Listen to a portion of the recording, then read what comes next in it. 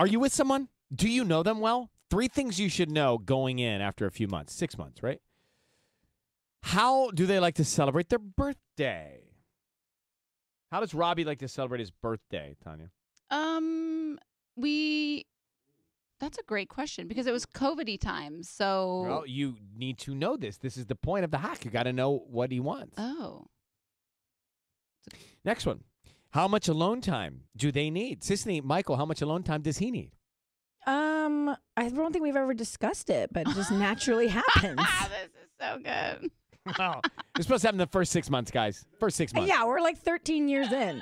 What do they allow themselves to splurge on financially? What does Michael splurge on?